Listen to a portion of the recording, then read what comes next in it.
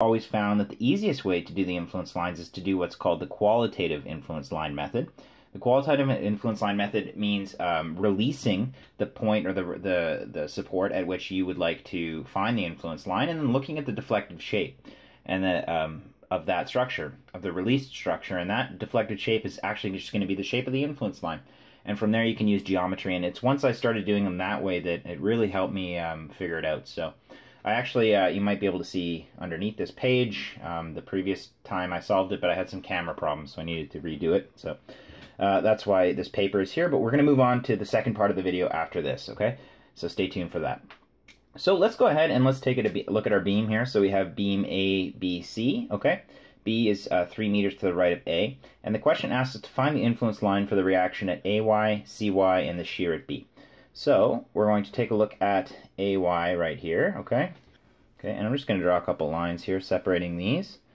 So we're going to draw the beam, okay? And when I say we want to find the influence line for AY, we're going to what's called release the beam at A. Okay, so we're going to draw C as usual. Okay, but what we're going to do is we're going to replace AY, the pin support here, with a 1 kilonewton force. Okay, and then what we're going to do after that is we're simply going to take a look at the deflected shape of the released beam. So what would happen if we removed the support and we pushed upwards here? Well, what would happen is the beam would deflect up like this. And then it would go back down towards C like this. Okay? And the units actually for influence lines are going to be 1 kilonewton per kilonewton. Okay, that's going to cancel. It's just going to be simply 1. So one trick to know as well, okay, during influence lines, is that if the influence line tends towards a support, it's either a roller or a pin, okay, it's going to pass through 0 at that point, okay? So as you can see, our influence line is passing through 0 at the support here. Now, how do we draw the influence line from this? Well, we simply, now, this deflected shape here of the release structure is the shape of the influence line for the reaction AY. Okay, so this is our influence line. 1, okay, unitless, that's plus. This is 0, this is A, and this is C. That's it. That's the answer. Okay, so simple as that. So, you know, I try and avoid, like, the equation method, cutting the beam, and, you know, taking the right and the left. It can be very confusing and very difficult. Let's try exactly the same thing to find the influence line for CY. So let's draw the beam again. Let's release the beam at C and apply our 1 kilonewton load. We still have our pin support at A. Okay, and this is 9 meters. Okay, so what is the deflected shape of this beam going to look like? Well, it's the same thing, but opposite. Okay. That's the shape of the deflected beam for the released beam. And our influence line is simply going to be 1 and 0. And that's A and that's C. Simple as that, okay? So let's do something that's a little bit different. Let's try and find the influence line for the shear at B, okay? So let's start here. We have point B here. We have A and C, okay? So when we release the beam at B now, okay, when we release the beam at B, what we're going to do is we're going to cut the beam here, okay? We're going to cut it, and when we cut the beam, as you know, we're going to have 2 shears on both sides, and with our sign convention there, and you know, they have to be opposite and they have to be equal, like this, okay? And what is that going to make the shape deflect? In what manner? Okay, well, simply the beam will look like this. The deflected shape will look like this. Okay, so now that we know that, okay, because we know that the deflected shape is the shape of the influence line, we can go ahead and draw that now. Okay, perfect. This is going to be negative and this is positive, but this one's a little bit different because we don't know what the values here for the peaks are, right? Because it's not in the center, it's off to the left at B, it was 3 meters, so we don't know. So I'm just going to call that Y and I'll call that X, just so you know what the calculations that I'm doing are, okay? And since we always apply a 1 kilonewton unit force, okay, the sum of these two forces must equal 1. So that means that the slope, okay, is equal to the slope of this line, okay? So these slopes are equal here, all right? Even though, you know, they may not look the same, they are. Okay, so this is 1 over 9, okay, because we have 9 meters and a 1 rise and a 9 meter run, so 1 over 9, rise over run. Okay, so we know that the slope of this is 1 over 9, okay?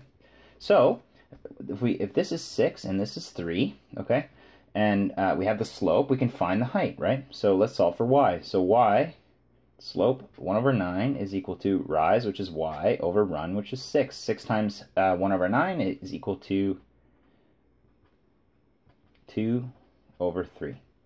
So y is equal to 2 over 3. Perfect. Now, what about x? We'll do exactly the same thing. We know x is negative, okay, so we'll fill that negative in after, but the slope is the same as for this line. So we have 1 over 9 is equal to x over 3, right? Because our run is 3 now. So x is equal to 3 times 9, so 3 times 1 over 9, which is 1 over 3. Okay, so it's negative because it's down, 1 over 3. Okay, so there you go. That's the influence line for the shear at B. So I hope that concept makes a little bit of sense to you. Okay, let's apply it to a more complicated beam, okay? Okay, so we're asked to solve for the influence line for AY and CY of this beam. Now, this looks like a really complicated beam. These are both hinges, in case you can't tell. Okay, internal hinges. And we're asked to find the influence line of the reaction at AY and CY. This looks really tricky, but we can apply exactly the same logic that we did on these to solve for a trickier beam, and I'll show you how. So let's start with AY. Okay, so the influence line for AY. Okay, we're going to go ahead and draw the beam. Okay, we're going to release the structure at A, like we always do. Okay, so we're going to replace this support with a 1 kilonewton force. And what do you think is going to happen to the beam? Well, if you think about how an internal hinge works, the internal hinge kind of separates this portion of the beam from this portion here. Okay? So what's going to happen here? Well, if we have this is the beam, and this is, for example, AB. The pen is AB. What's going to happen is you're going to go ahead and push up on the left side of the pen, and it's not going to influence the rest of the beam, is it? Because the internal hinge is separating AB from the rest of the beam. So all that's going to happen to the deflected shape, we're going to have our 1 kilonewton per kilonewton, like this. Okay, and then when it gets to B, this isn't influencing the rest of the beam, so it's just 0. So the influence line is simply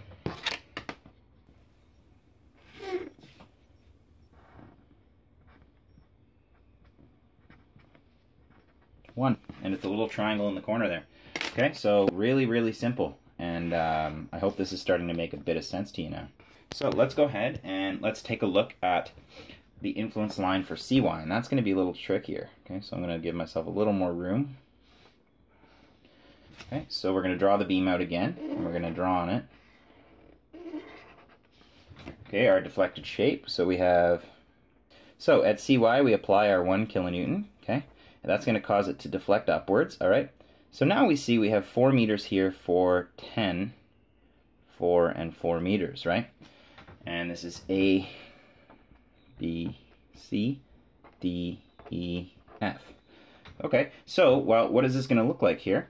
Simply put, if, for example, we have a beam like this, and you just have to think about this. I mean, you don't really need to do much other than think about it. If you have a beam here and we push on this side, what's going to happen, right?